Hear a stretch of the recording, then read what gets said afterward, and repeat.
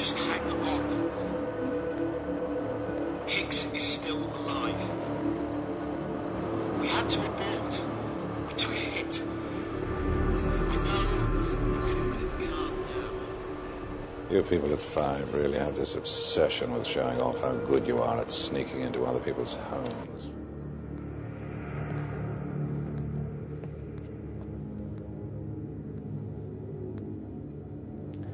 Did you try to get him to change his mind? Do you know anyone who ever managed to talk Clive McTaggart out of anything? Did you try? Come on, Harry.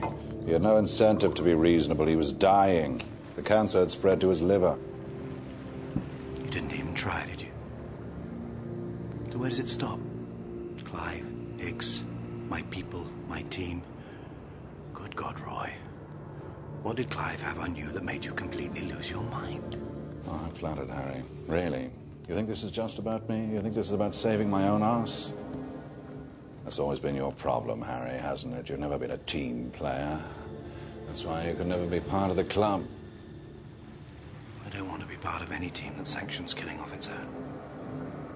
Our job, Harry, yours and mine, is to neutralize anything or anyone that can undermine our country's security. Clive McTaggart was a clear and present danger. He may have been living in virtual exile, but he still knew the most intimate details of everything that was going on. His revelations would have been devastating. They would have weakened us at a time when we need to be strong. He had to be stopped.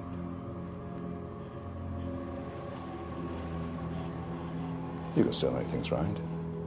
All it takes is one phone call.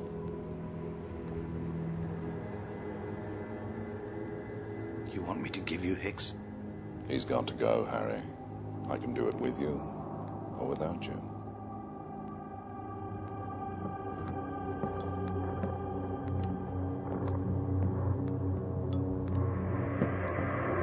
I want Hicks, Harry.